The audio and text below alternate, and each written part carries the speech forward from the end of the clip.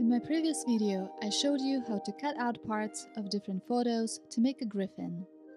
Now I'm going to show how to add details to my composition and remove blemishes.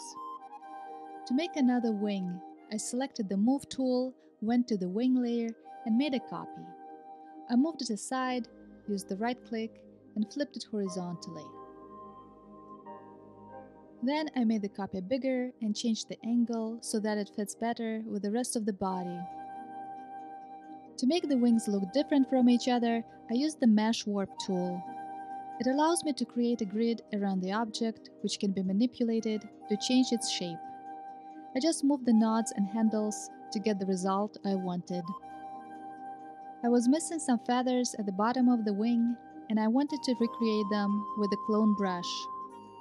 I added a new pixel layer right above the wing layer, selected the clone brush, and made sure the tool was set to current layer and below.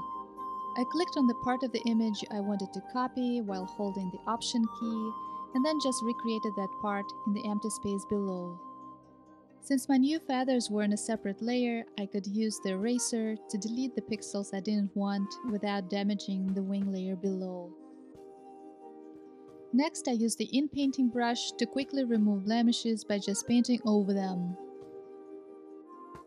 Before adding the final elements, the sky and the moon, I adjusted the size of the rock so that it looks right in relation to the griffin's body.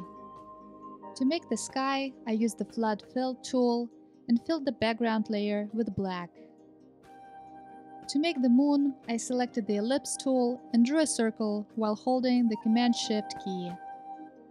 These are the tools I used to make a nice, clean composition, and in my next video I'll show you how to change colors to reach the final result.